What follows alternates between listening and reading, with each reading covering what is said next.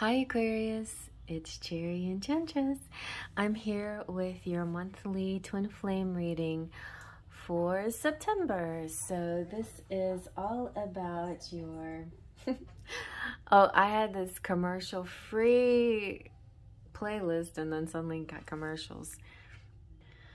So it's about the twin flame relationship, and I'm going to look at both sides, the divine masculine and the feminine, and I'm going to do kind of a comparison reading using this spread that I have in my booklet. This book comes with the holographic tarot. So we have this twin flame spread that I came up with his feelings, her feelings, his thoughts, her thoughts, his hopes, her hopes, his actions, and her actions. We're going to go back and forth between twin flames there, the divine masculine and the divine feminine. And every month I use a different deck, and this time we're using the Alchemy deck for the feminines, and for the masculine, the Illuminati tarot. They're both very beautiful golden rich colors, the golden energy with all these jewel tone colors inside too, they're almost like pastel jewel tones. Anyway, very beautifully done, both of these decks, and I was really excited to use the Alchemy as soon as I got it. So if you want to see what it looks like, check out the playlist I just made. Also, for the divine masculine, I have the Romance Angels Oracle and the Romantic Faery. So divine masculine, feminine, male, female is not always the same thing, and you might see yourself in the masculine side instead of the feminine side. It just depends on what you resonate with. But let's first check into your message. So we're going to get sort of like a general overview message, see what's going on in your situationship here. All right, for Aquarius, this can be your sun, moon, rising, or any other placement. What is the general atmosphere here for the divine masculine? Divine masculine, Aquarius, sun, moon, or rising. Let's see. Ooh, healing family issues. Interesting. Your love life benefits as you forgive your parents. So it could be something like that. It could be childhood wounds. It could be a current family that you're involved in, or that the masculine's involved with, and there's just some healing having to take place in the situation before too much more can move on in the relationship. All right, let's see, or in one area before you can continue on with the twin flame situation. and it could be a healing within the twin flame situation too, like your soul family, or it could be healing your ancestral wounds as well. So let's see now about the divine feminine here. What is the divine feminine feeling towards your divine masculine? Aquarius, sun, moon, rising, and other placements. Ooh, see, we have oh my god, healing's going on here. A lot of healing. And when I came up with my cards, I liked some of the imagery and the wording, but I wanted to go sometimes in a different direction. So this is your romance will transform your life. I like to see healing as a way to just completely transform yourself inside and out and become whole and more than you were before. All right, very nice. Very nice healing connection. Okay, so let's go ahead and get on the reading now. So Aquarius, how does Aquarius feel? Divine masculine, how does the divine masculine feel towards this divine feminine in the month of September? Aquarius, sun, moon, rising, or other placements. How is he feeling? Could be towards her or the relationship. He's feeling, I think he's feeling pretty good. He's feeling that I can do it all. I can juggle anything. Give me a task, I can do it. I can have my cake and eat it too, maybe. This is also, I can multitask. I can you know, be an entrepreneur. I can be a Renaissance man. But whatever they're doing, they're enjoying their work. They're enjoying doing many things at the same time. That doesn't bother them at all. So I feel like they can also juggle their inner and their outer worlds, you know, and also all the dimensions that they deal with. Okay. Let's see now what the Divine Feminine is feeling in the month of September towards her Divine Masculine. Aquarius, Sun, Moon, Rising, and other placements. What is she feeling towards her Divine Masculine? Oh, okay, let's see what we've got. Ooh, she's kind of got a sneaky attitude. You know what this reminds me of, though? A little bit of like the disguise. Sometimes it can be read as stealing, and sometimes it can be read as deception. But I like to see it kind of also as some kind of escape, you know, without being seen, trying to, and it's not always very clear on what you're doing. It can also be a kind of an Aladdin thing as well, like giving to the poor, you know, taking from the rich and giving to the poor. Well, still taking from the rich is not even right, whether it seems like in the bigger picture is the right thing to do. The bigger picture is that they're giving to the poor, right? So think about it. So maybe she feels like there can be some way, some things are, some rules are meant to be broken, and so to speak, you know, like Robin Hood, you know, like this kind of feeling like, or Aladdin, like, you know, that little kid's about to starve, I'm going to give him some bread, you know. But yeah, there are the rules of society, and then there's the higher rules, right? So I feel like she's sort of frustrated with the rules of society and wants to break them and wants to find ways to get around them. But it doesn't always work when you're dealing with, you know, multi-dimensions, and this 3D dimension doesn't always look so favorably on these kinds of actions. So it's important to do, you know, to have this energy, to have this being authentic and non-conformist is okay, and being maybe even a little bit of a rebel, but at the same time doing it in a way that doesn't get you in trouble, basically, and doesn't get other people in trouble, because you don't know, like maybe sometimes you took something that person really needed at that time. And a lot of times, you know, even if you're weighing it, the pros and cons of it, they're still taking from that moment, from that time, from that. Also with the 7 of Swords, I think of time too. I think of just like the 5 of Swords, like kind of cheating time. Like you can't rush into the future. You have to take everything step by step. You have to go through the process. You have to go through the journey. There is no quick ways to get to the ultimate, to the end.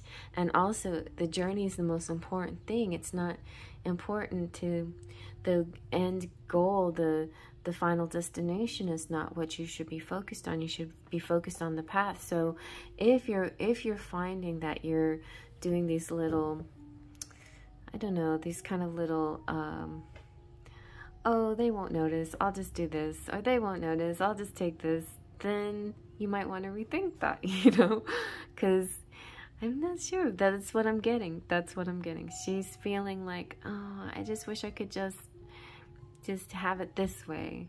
But there's no shortcuts. Okay. Let's see now what the Divine Masculine, Aquarius, Sun, Moon, is rising, is thinking about his Divine Feminine in the month of September.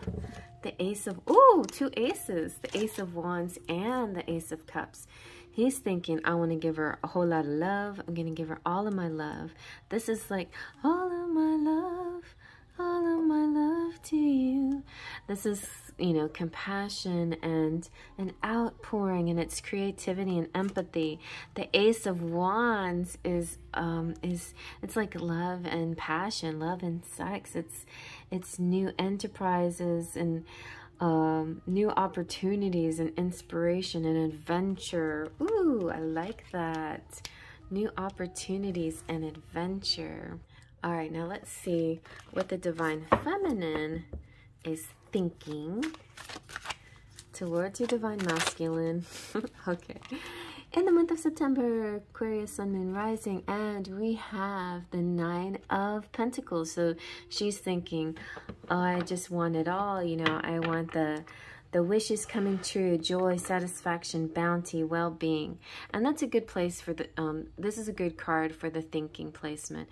So if the feminine is in this, instead of like trying to take the shortcuts, you know what a good shortcut is just believing that you have what you need already right now in the present, right? Instead of kind of longing or wishing for something that's not there yet. Imagine it right there with you always. So yes, it's here. It's right here. You are bountiful. You have plenty. This can also represent single people too, and appreciating sometimes being, you know, having a life of luxury or being independent. Appreciate the independence while you can have it, you know. So yeah, so she's looking at the bright side. She's thinking, I appreciate my independence, and I am living a full, rich life, and wishes are coming true for me. So those are good thoughts. Okay, so now let's see, what are the Divine Masculine's thoughts in the month of September?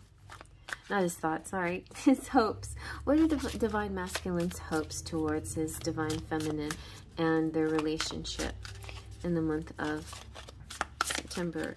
Aquarius, Sun, Moon, Rising. Oh, ooh, good one. He's hoping, oh wow, so happy over here. He's hoping for, you know, clarity and success, some more success there, joy, sunny days, confidence, good energy, insight, and the ultimate union. He's definitely hoping for that union. So now let's see what the Divine Feminine is hoping for in the month of September. Aquarius, Sun, Moon, Rising. Ooh, yes. She's hoping for him to come riding in his chariot. I like this specific chariot card because it's not black and white. It's just white. It's just like, well, there's a little color in the reins, isn't there? A little diverse color.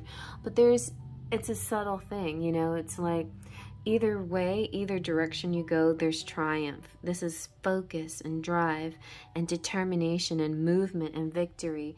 This makes me think a little bit of Spartacus, you know. It's like this determination, like getting to where they need to go. Okay. All right, so now let's see what the Divine Masculine's final actions are going to be towards the Divine Feminine in the month of September. Aquarius, Sun, Moon, Rising. Oh, wow! Yay! Congratulations. He wanted the union, and it looks like he's going to get it. Wonderful. And it's not just cups, which would be good too, but it's oh yeah, it's cups, sorry. I was gonna say it's pentacles, but cups is good. Cups is an all-encompassing contentment, feeling the joy, the bliss of union, of togetherness, of being at one with each other. So that's so sweet, so sweet. All right. Okay, and let's see now what the feminine actions are going to be towards the Divine Masculine. Oh, I was gonna say, when I saw that house, I was like, what? Them too? Very nice though. We've got the King of Pentacles, so she is really focused on her Divine Masculine, and you know, she's gonna let him be boss. she's devoted to him, and she knows he's devoted to her. He's a leader. He's committed. She's trusting in his commitment. He's a provider, and he's stable. And she's not going to question any of his strengths, and she's just going to have faith in him. And then the Fool is kind of a leap of faith. You know, it's like I said, it's having faith in your divine masculine. So have faith that he's coming through like that, like a man on a mission, a man in charge of his own destiny, coming through on the chariots. There you go. All right, let's see now. Let's get some, I don't know, let me just put this over her so we can see this. There. So you can see all your cards. Okay. So, whew, let's get some charms here going. Look at all these white horses too. Okay. Oops. We got a lot of interesting songs on this playlist. Alrighty. Wow, so you've got the World here. You have Sweet and Sure. Your mom loves you. You have the Open Hand here. You have the Cross, which represents faith. You have the Deep and Beautiful Mermaid. And look, you have the Key to each other's hearts. There's a lot of love here, and it's a sure situation. It's sure and divine, and it's sure. Are you sure? I'm sure. Are you sure? I'm sure. It's gonna be like that. Are you sure? Yes, I'm sure. You've made a commitment. Now you're sticking to it. Sure. Oh, that's so nice. All right, so come into the world and maybe traveling and seeing new sights together. Yeah, because I see the adventure happening for you. Very good, very good. All right, so if you like that, give it a thumbs up. Feel free to comment below.